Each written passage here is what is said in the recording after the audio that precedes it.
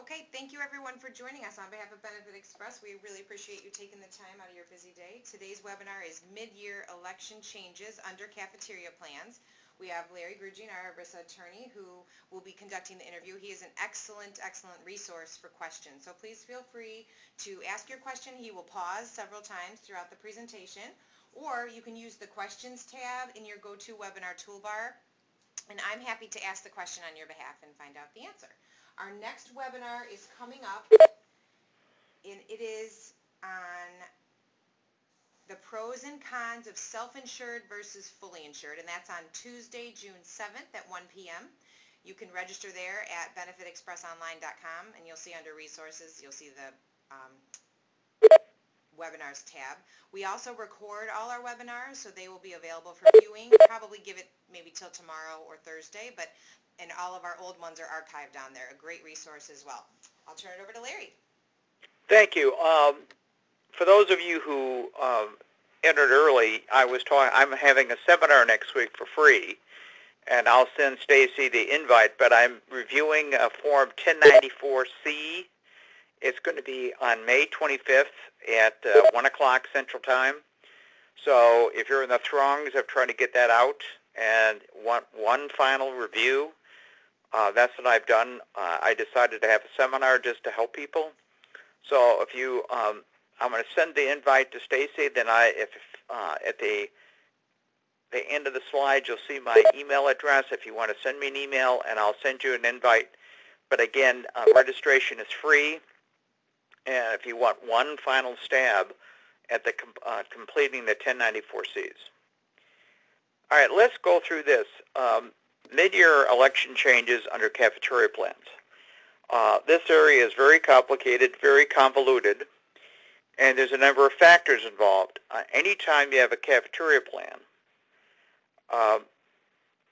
employees have to understand that if they're going to do pre-tax elections, that only under certain circumstances can they change their elections over the years.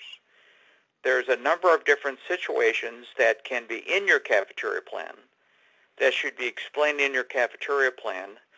But please understand that even though I'm going to be indicating all the possible events that could allow someone to make a change, your plan could only have some of the events that are allowed by law, or none of the events allowed by law. And this is one area that both employers and employees struggle with because they're trying to understand under what situations an individual can change their election.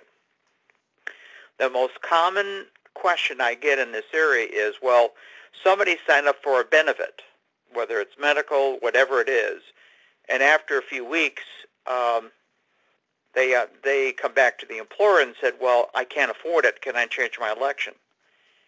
And technically, that's not a reason, as you're going to see in the next few minutes, to allow an employee to change their election. Another common situation is where someone signs up for dependent care, and they, despite all the information in your SPD, they think dependent care means I'm going to pay for my medical expenses through that. Well, it's not. It's for babysitting, and it's not for medical. So in that situation, an employee makes a mistake, and they come back to you a few weeks later and said, hey, I read the SPD and I was mistaken. Can I change my election? In those situations, if it's a mistake, you can allow an employee to get out of the plan. But it's a little suspicious if somebody 3, 4, 5, 6 months after they make the election, they come back and say, I made a mistake. It's up to your discretion on what situations you can allow a person to change their election in that circumstance when there's a supposed mistake. So here, the general irrevocable rule, no change is required for the year, but there are 15 different events that are recognized by the IRS as permitting mid-year election changes. And as I indicated before, you as an employer have to choose all 15, 7 to 15, 12 of the 15, it's up to you.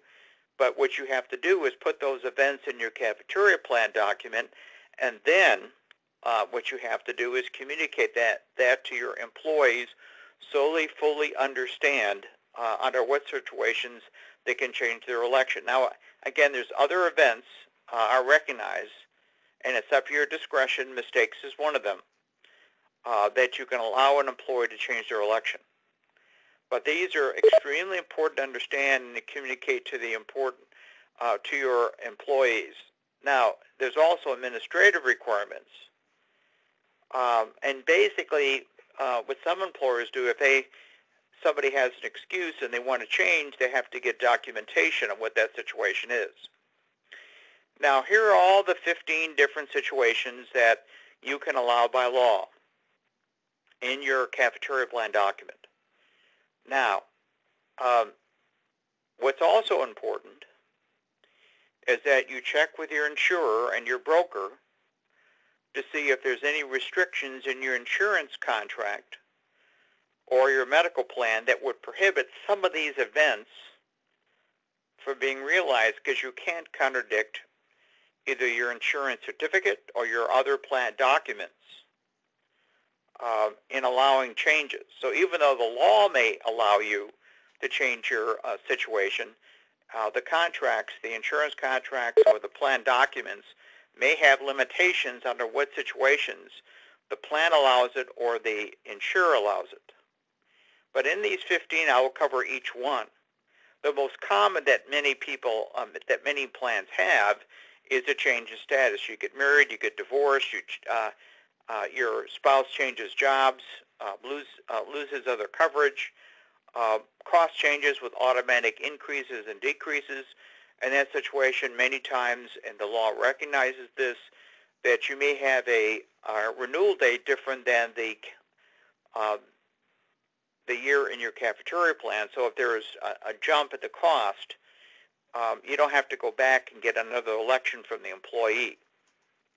But there could be situations where there's substantial cost changes, and what you can do, if there is a substantial increase in the middle of the year, you can allow individuals in some situations to change their election and either switch to a cheaper plan or eliminate the coverage. But again, that's something you should check with your insurance company. Another event is significant coverage curtailment. There are situations where a provider network, or there could be other changes in the plan in the middle of the year, which could make the plan useless. And so in those situations, you could allow a change. Another one is addition or significant improvement in benefit packages during the renewal. There's a change in the benefit that makes it more desirable. You can, again, allow employees to change. Another very common one is cost of coverage under another employer's plan. Your spouse is working for an employer. They have a renewal date different than yours.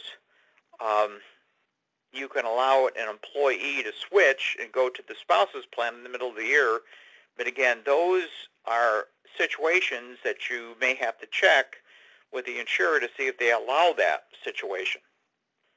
So again, you have to be very careful in this before you put these in your plan. You have to make sure the insurer is great with this. Loss of coverage under a group health plan of the government or educational institution, Medicare, Medicaid, those situations where there could be a loss of coverage in that situation, then you can allow them back in the plan. HIPAA special enrollment rights, you get married, you loss of coverage, you have a child, there you can change your election for that. COBRA qualifying events, when there's a COBRA, when somebody goes on COBRA, again, you can allow individuals to their election in that situation to drop coverage. Judgments, decrees, and orders, those come in when you have a medical child support order. In that situation, you can allow somebody to drop coverage. Family and medical leave of absence. When somebody goes on family and medical leave, you can allow someone to change their coverage in that situation. Pre-tax HSA contributions. In that situation, you have an HSA contribution. You can allow them to change. You have to allow them to change coverages or allow them to change the contribution at least once a month. So it's different than all the other contributions. Now, two new ones that just have come over the last couple of years are the reduction of hours and marketplace enrollment. Reduction of hours comes in, for example, if you have a variable hour employee, that person that you went through a measurement period, that person is full-time. During their stability period, you offer them coverage, and they take the coverage. Well, a few months or weeks after they take the coverage, their hours drop. Under certain conditions, you can allow that person to drop coverage, go in the exchange, get other coverage, so you can allow them to do that, especially when you have some industries that have a lot of variable hour employees. Lastly, marketplace enrollment. You can allow an employee to drop coverage if they get enrolled in the marketplace. But again, that's another situation. You have to check with your insurer to see if they're okay with that. Okay? So let's start, and then every so often I will stop for questions. And Stacy, why don't you stop me too if you get questions? Yes, okay, will do. All right. The most common in most plans, if you check your cafeteria plan document, the most common event that's in almost all cafeteria plans. Oh, and one other thing I just want to mention, and I will mention this in the presentation. If you look at this list, it's pretty extensive. Not all these events apply to health FSAs. So it's extremely important to understand that. I have a slide that just devoted to health FSA. Now, generally, as a rule of thumb, if there is a change in cost and coverage, that is an event that is recognized for health FSAs. And this becomes a real problem if somebody has a medical plan that has a year different than the cafeteria plan year, and in the middle of the cafeteria plan year, you switch to a high deductible plan, and employees want to contribute to an HSA, and they're participating under a health FSA. Well, and technically, any change in cost and coverage is not a reason to change your election under health FSA, so that's a problem. So you can't allow an employee an election to switch in the middle of the year just because they've decided to go into health FSA, to go into a high deductible plan. So here, the changes you can change if you are changing the employee marital status, change in the number of dependents, change in employment status, dependent satisfying or ceasing to satisfy dependent eligibility requirements, change in residence and commencement and termination of adoption proceedings. Now, in this situation, generally these events are allowable if they affect eligibility for benefits. And the plan document must include, again, if you want to include this, all these different events. Now, in regard to change in marital status, it could be marriage, divorce, death of a spouse, legal separation, or annulment can, again, in that situation, you can drop the spouse. Change in number of dependents, that includes birth, adoption, placement for adoption, or death. You can remove somebody from the plan and change your election. Okay? In regard to changing employment status, and this could be the employment status of the particular employee or of their spouse. That includes termination and commencement of employment, strike, lockout, commencement or return from unpaid leave, change in work site that again affects eligibility, or any change in employment status causing a change in eligibility. So for example, if you're in a plan that are just for salaried employee and you change your status to hourly, that could again allow you to change your election under the plan. So these are all events that could allow an employee to change their coverage. Dependent satisfying or ceasing to satisfy eligibility. Status event is one that causes an employee to satisfy or cease to satisfy. They are no longer eligible to participate in the plan, so therefore the employer cannot take out pre-tax contributions. So in this situation, you can allow an employee to change their election to either add a dependent or to drop a dependent if they're no longer eligible. change in residence. And this, every once in a while, becomes important because that person works for you and they're working in a state that you're located and they're transferred to another state. And the coverage they had here working for you is no longer offered in the state they're moving to. So here, a change in residence is only acceptable if the change in residence changes the eligibility for health coverage. And this is particularly important for HMOs. Somebody's in a local HMO and they move to Oregon and that HMO is no longer, there's no services there, then you can allow them to drop coverage and select something else that would be appropriate to where they're moving to.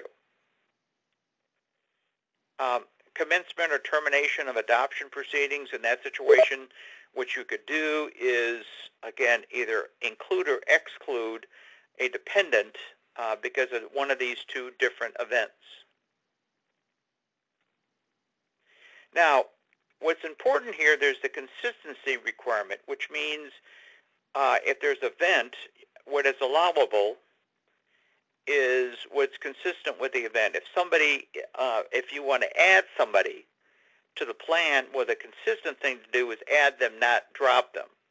So there's various consistency rules under this. If the change in status occurs event, the employee may only permit an employee to make changes that are consistent with the event. And there's one general consistency rule, and there's 4 special ones. Now, there's a special consistency rule for group term, life, disability, and dismemberment, dependent care, and adoption expenses. Special consistency rule for loss of spouses or dependent eligibility. Special consistency rule to gain eligibility in another plan.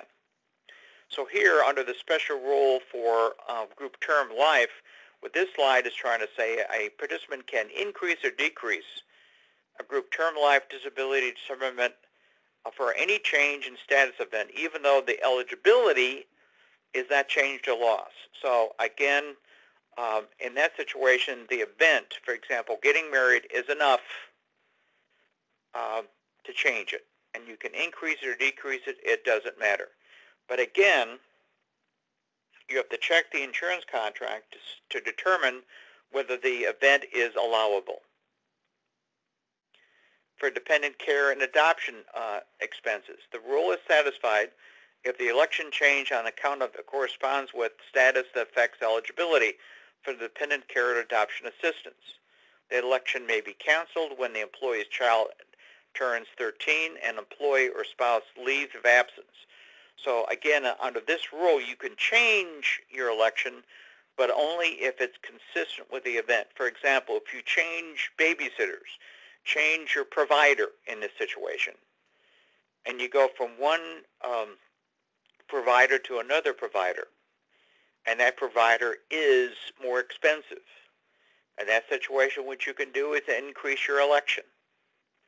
So again, that's the consistency rule. In regard to a loss of spouse or dependent's eligibility, an employee can cancel accident and health coverage for only the spouse or dependent, but you can't change it for all the other individuals that are covered on there. So again, in that situation, only those that are affected, their election can be changed.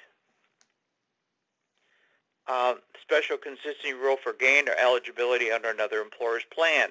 If the coverage is gained as a result of a change in marital employment status, the employee's election to cease or to decrease the coverage for that individual corresponds with the change in coverage for that individual becomes effect or is increased in another plan.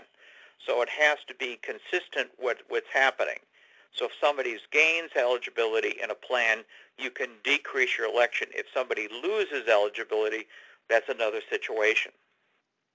Now, if one of the 4 special rules don't apply, then the general consistency rule applies. Under this rule, an election change satisfies the consistency rule if the change on account or corresponds with the change in status that affects it. So here, that rule has 2 elements. The change in status must affect the eligibility, and the election change must be an account or correspond with the event. So generally what that means is there has to be something happening that affects eligibility, and then that change has to be consistent with what happened. So again, if you get married, you want to add a spouse. That's an example in that situation. The change in status must affect eligibility for coverage under the employer's plan. Gain or loss in coverage eligibility on the component plan, a change in status that affects eligibility, and the election change must be on account of and correspond with the event. If one type of coverage is lost or gained, then the employee is limited to changing to another type of coverage. Other eligible individuals can also be added when the spouse or dependent gains eligibility. If the employee has no previous enrolled and change in status occurs, this will allow the employee to enroll in order to enroll the dependents. So again, you have to remember there has to be an event that causes, that affects eligibility, and then the change has to be consistent with that event. Stacy, are there any questions?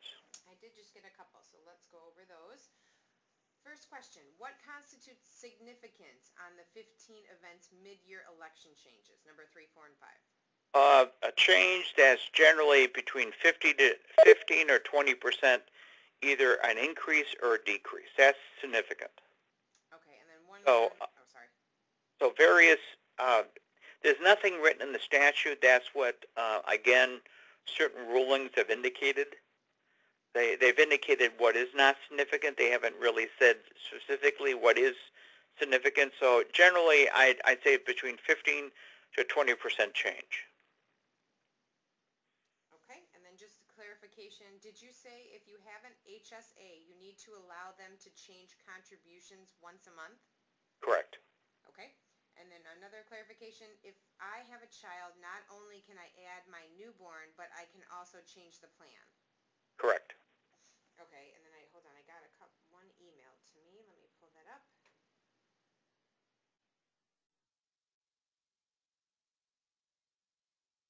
Okay, can an employee terminate their spouse without reason? There has to be a qualifying event. Okay, and then one last question. If an employee says to... Now, again, the only exception to that is open enrollment. We're talking about events that happen during the year, so at open enrollment. And this becomes a real issue. If somebody now this is the question I usually get. Now remember, at any time at open enrollment, you can make changes to your election. No problem. What we're talking about here is changes during the plan year. That's what we're talking about. So at any open enrollment, you can add or drop dependents. But this is during the year. Now, if you decide to drop a spouse for no apparent reason at open enrollment, the disadvantage of that is the fact that that spouse is now ineligible for COBRA because, yes, there's a loss of coverage, and yes, you drop them, but there has to be one of the qualifying events under the COBRA rules for you as an employer to offer them coverage. Okay. If an employee says to HR, I want to terminate my medical insurance mid-year and they were contributing under a cafeteria plan, aren't they allowed to terminate without a special event? Nope. Okay, so must they give a reason? Mm-hmm. Okay. All right. And that's an extremely important question because, again, as I said in the beginning, employees have to understand that once you make pre-tax contributions to the plan,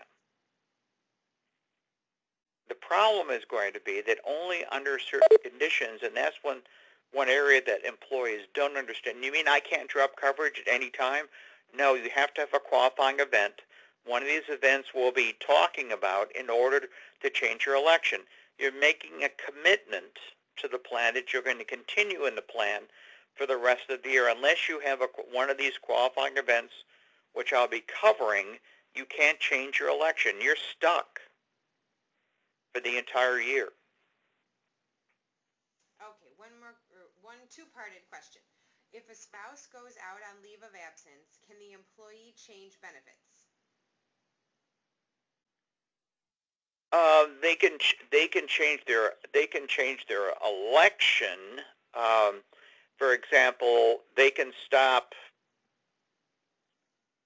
Now, is the employee going out on leave, or is the spouse going out on leave? The spouse is going out on leave, not the employee. And she's covered by the employee's plan. Again, the spouse could drop coverage for that spouse. I don't know why they would do that, but that's, again, an event that would cause.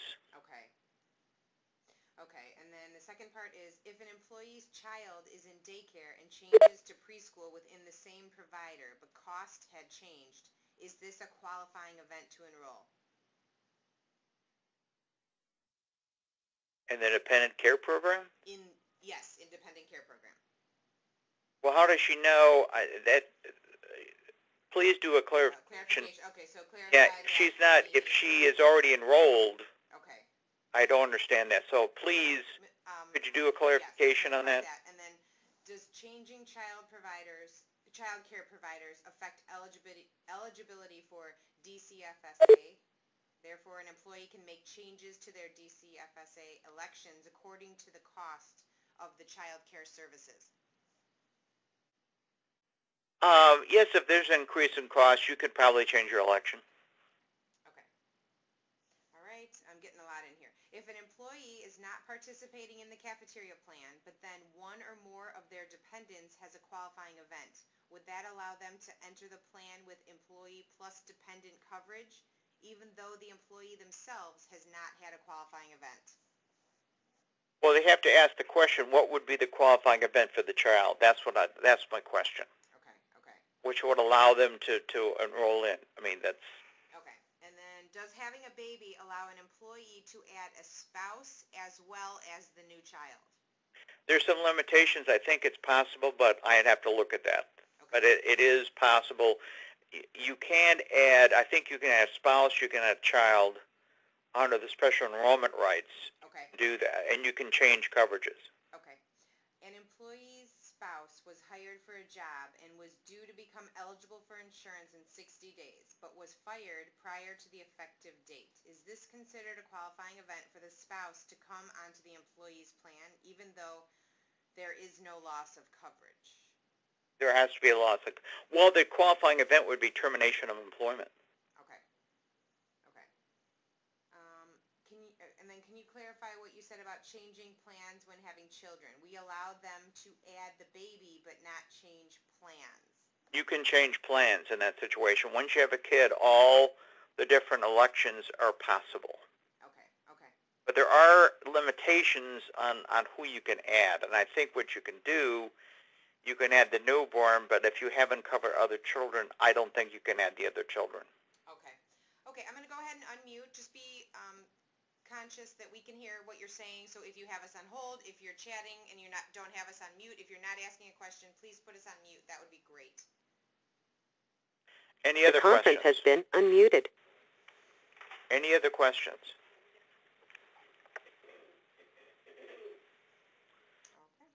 Okay. All right. Now, you're going to notice these next... The conference has been muted.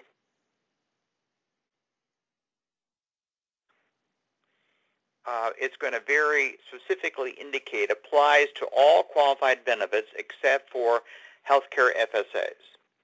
So anytime you have a change in cost and coverage, it is not going to allow you to change your elections under the health FSA. Automatic increases and decreases, as you see there. Basically, what that indicates and how to explain it to people is the fact that many times the benefits under the cafeteria plan, the other underlying benefits, have a different renewal date than what the cafeteria plan coverage period is. And that allows an employer to make an increase in the benefits without going back to the employees and saying, I want you to do another election. that allows the employer to increase the election of the employee without getting their permission. But this is only allowable if the increase is not significant. In other words, the increase is below 15 or 20%. Now, in the significant cost increases, again, this does not apply to health FSAs, and change the situation what the employer can do if they have this event in their plan. If at renewal when the other coverage is renewed during the plan year, if there's significant increases, what the employer can do is they can allow the employee to change their election in the middle of the year or drop coverage if there's significant cost increases. So again, only if there's significant difference in cost in the plan can an employer do that, and this is something that, again, you have to check with your insurer to see if it's possible. So election can be revoked if no other benefit option providing similar coverage is available. If similar coverage is available, it can be elected, but coverage cannot be dropped. And again, applies to all qualified benefits. So again, if there is a significant curtailment in coverage, you can now, for example, in this situation, if you're under a group health plan and all of a sudden a significant network in the health plan goes away, and this has happened many times throughout the years where your doctor, then the network gets pulled. Okay, if this event is in your cafeteria plan, your election can be revoked and no other benefit election providing similar coverage. If there are similar coverage, then you can elect that other coverage. But again, your plan must contain this provision. What's the definition of significant curtailment of coverage? There could be an overall reduction in coverage provided on the plan. Events that constitute significant curtailment. It could be increase in deductibles, increase in copays, increase in out-of-pockets, but also cutting of coverage in the plan. Definition of loss of coverage, a complete loss of coverage under the benefit option. A managed care network ceases to be available, as I indicated before. An individual losing all coverage as a result of annual or lifetime limits, which is no longer true under ACA. A substantial decrease in the medical providers available, and a reduction of benefits for a specific type of medical condition.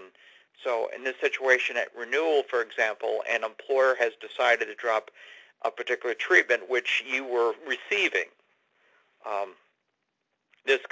You could allow that employee to change their coverage in the middle of the year. What's the definition of similar coverage? Coverage for the same category of benefits, major medical to major medical. Coverage must be available to cover the same individuals. And a cafeteria plan may treat a spouse or dependent's plan as similar coverage. Addition of significant improvement. In this situation, number 5, participants can elect new or newly improved benefits on a prospective basis. It applies, again, to all benefits except health FSA. So in the middle of the year when you have a renewal, you can allow employees, again, to switch coverages. But again, you have to check with the insurance company. Number 6, coverage, changing coverage of spouse or dependents. This is a very popular one. I get asked this all the time. An employee is married to a spouse whose employer's plan is different, their renewal date is different, that individual just got a new job, they're they decide to enroll in the plan. What you can do, you can allow the spouse to leave, but you can also allow the employee to leave. But again, this is something, and sometimes we run into this, the insurance company says, nope, we're not going to recognize this situation, so the employee and the dependent could be stuck if the insurance company doesn't allow it. So again, this is something to check before you put this in your plan. But again, this arises many times when you have a spouse that has a different renewal date than yours. So 4 types of coverage changes are possible under the spouse and dependent plan. It could be mandatory changes in coverage initiated by the insurer, Mandatory changes, this is a change in cost and coverage. Mandatory changes in coverage initiated by the spouse's employer. Optional coverage changes initiated by the spouse's employer. Changes in coverage initiated. So there's a reduction in coverage under the spouse's plan. You can let that spouse come into your plan if you want. And again, you have to check with the insurance company. Loss of coverage under the health coverage under the group plan. This includes a state child insurance program, medical coverage under an Indian tribe, state insurance, risk pool, foreign government plan. All this, again, could be allowed. This applies to all benefits except for health FSAs. Special enrollment, this comes a lot. There are 3 different situations that come up with special enrollment situations. There's a loss of coverage, employer acquires a new dependent, or individual loses or gains eligibility under Medicaid or CHIP. In these situations, you can allow an employee back into your plan. So you had an employee, for example, that were covered by the spouse's plan. That spouse gets fired. That employee loses coverage. Both the spouse and dependent can come back into the plan. Another situation, employee acquires a new dependent. Now, what's important about that, and this is something that to warn employees, and let me give you a scenario on that. You have an employee, for example, that has family coverage, and then they have another child. Under these rules, you have to enroll that child within 30 days of the event. If you don't enroll the child within 30 days of the event, many insurance contracts have this, that child cannot be enrolled. So please understand that.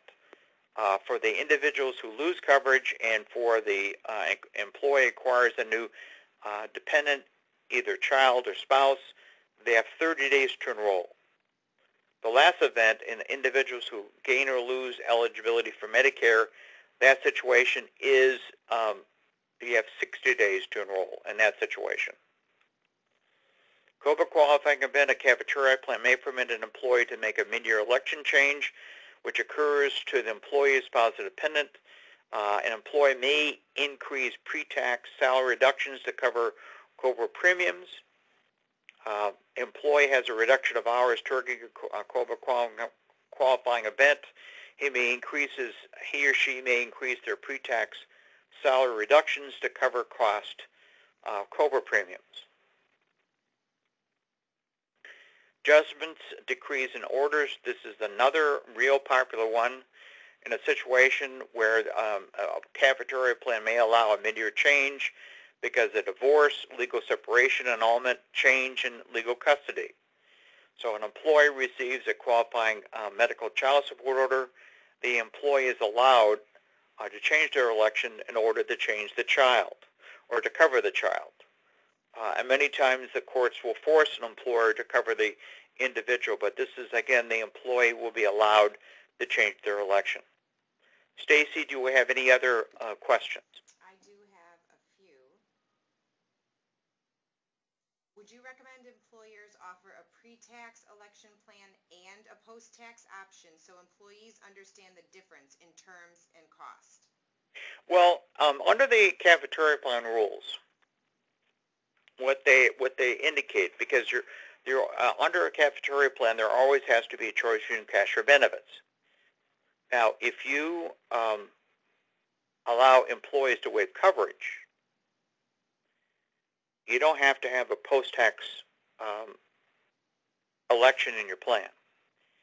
If you say to employees, I'm sorry, but we're not going to allow you to waive coverage, you have to take it. In that situation, in order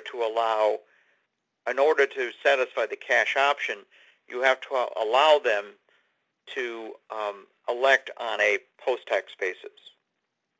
Now, sometimes employers provide for post-tax contributions in some benefits. For example, like disability benefits, that they contribute on a post-tax basis. If they get disabled, then any benefits paid are going to be tax-free. if disability benefits are paid on a pre-tax basis, then any benefits received as a result of that disability, those benefits would be taxable. So and many employers in this situation give employees a choice. Okay. Going back to change in status, it's been my understanding that terminating employment is not a life event. The loss of coverage is the life event. Is this correct? Well, it can be. Well, if you have a termination of employment which causes a loss of coverage, it has to cause. There has to be two things. There has to be an event, and the event has to affect the eligibility for coverage. Okay, and she goes on to say the employee has a spouse who lost his employment but was not covered with his employer. And there wouldn't be. Right. Okay. You are correct. And that same thing. If there's a reduction of hours, but the reduction of hours doesn't cause the change in eligibility, it's not a qualifying event. Okay. Okay. Next question. So the health FSA renews on 1/1, but the insurance plan renews on 6/1.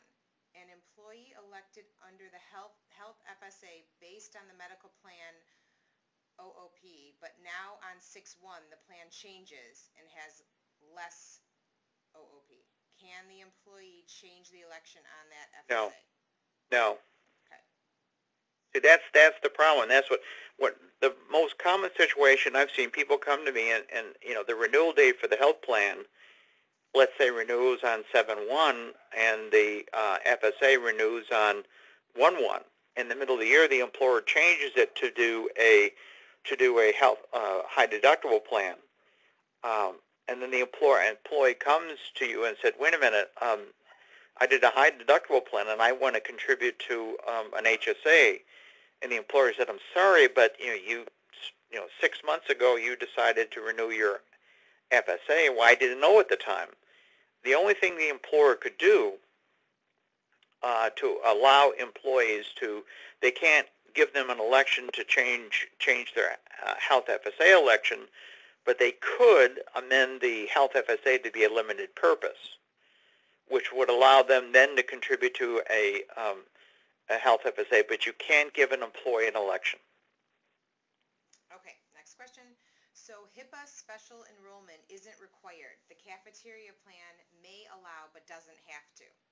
Correct. All these events you can allow, but you don't have to. And I've seen some employers, for example, the most common events that are in a cafeteria plan would be the change in status. That's the most common. All the others can be, but they don't have to be. Okay. Last question. When does change of coverage of spouse or dependent apply to domestic partners? It doesn't. It really doesn't. Okay, I spoke too soon. One more. It's not a recognized now because of same-sex marriage. It's not a recognized situation. So again, you have to be very careful and look at the insurance contract to see under what situations and what rights the domestic partner has. Okay.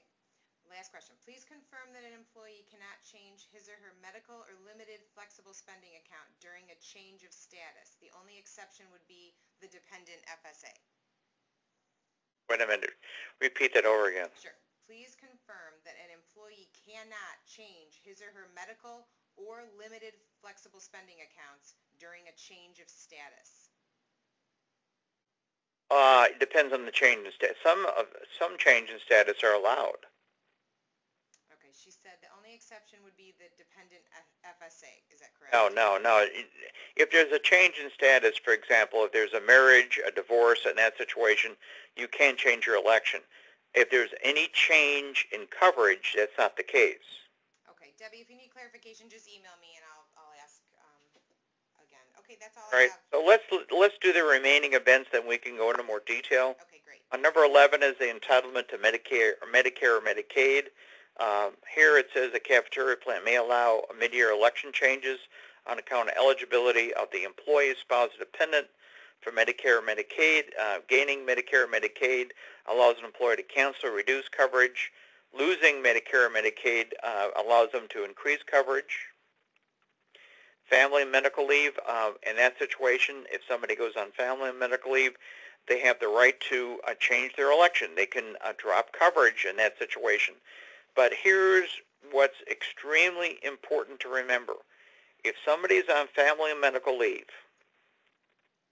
and they don't pay the premium and the coverage lapses, all right, that's not a COBRA qualifying event until the end of the family and medical leave. So here, before they go on leave, the employer must allow all elections to change available. The plan must allow employees to revoke health coverage. The employee can reinstate coverage upon return. If the employee continues coverage during the family and medical leave, it can be paid prepay, in other words, before the absence, pay as you go during the absence, or the catch-up. These rules apply to health FSAs and uniform coverage rule. Pre-tax HSA contributions. As I said before, pre-tax HSA are offered through prospective HSA election change at least monthly, a time period that corresponds to the HSA monthly rules. So if you do pre-tax contributions, the general cafeteria plan rules don't apply. So you can change it for any reason on a monthly basis. So and it could be even more frequently, but they have to be allowed to change every month. Now, the new events that have only been around for a couple of years is reduction of hours. You have an employee that's determined to be a full-time employee. They're a variable hour employee. They're offered coverage, and their hours drop below 30. Such reduction does not make the employee ineligible for medical coverage, because during the stability period, that person is always treated as full-time. The employee can be allowed to drop coverage if the employee intends to enroll in other essential coverage. Such elections do not apply to health FSAs. But again, you can allow employee to drop coverage if they tell you they're going to get other coverage. But what's interesting, the employer doesn't have to make assurances. All the employee has to do is tell them they're going to do it, but they don't have to do it. The other situation is marketplace enrollment. An employee who is eligible to enroll in marketplace during either special or open enrollment may drop coverage. But again, such elections do not apply to health FSAs, but you have to check with the insurance company to see if they're going to allow this. So you can allow an employee, if they get on the marketplace because of either a special enrollment or open enrollment, to drop your coverage. You can allow it. You're not required to allow it. So these are the events, mid-year events that are allowed for health FSAs. Change in status, COBRA qualifying events, judgments, decrees, and orders, entitlement to Medicare or Medicaid, family and medical leave, and that's it. They're allowed under health FSAs. Other events that may permit mid-year election changes. Military leave under USERRA, mistakes made by employer or employee, and again, it's up to your discretion what mistakes you're going to allow. Participant fails medical underwriting, that's not really true anymore with healthcare reform. Mid-year election changes may be required to pass non-discrimination rules, and in some situations, automatic loss of coverage because of fraud. And again, administrative requirements. Make sure you substantiate any reasons for change. Put in the employee's file. Decide when the election can be effective. You can do it the next payroll period, the beginning of the month after the payroll period. Confirm the cafeteria plan regulations allow the change. And confirm the plan document and the insurance policies allow such election. That's an extremely important requirement. Make sure you check with your insurer. And again, remember that just because the cafeteria plan rules allow it doesn't mean the insurance contract may have limitations on what events they will permit to change the elections during the year. So again, please, this is something you have to be very careful with. Are there any questions? Yeah, Casey? we have just one question. Does an employer have to stop DC FSA contributions when an employee goes out on FMLA? Well, they're no longer eligible because the reason why you have it is to work. If you're on family and medical leave, there's no reason for it. Okay, and one more. With the exception of COBRA qualifying events, is the timeline to make a mid-year change 30 days from the date of from the qualifying event? Generally, it has to be at least 30. It can be longer than that. All right, that's it for what I have. We can unmute if you'd like. Yes, go ahead. Anybody have any questions? The conference has been unmuted. Anybody have any questions? And that's probably not all of them, because that's an old list. Anybody have any questions? I don't even think includes, oh, the Kansas City ones are the small ones there. Okay. I don't think there's any more questions. Everybody, thank you, and I'll send you, if you, again, send me an email, I can send you the invite for the coming up on the 25th. The conference has been muted.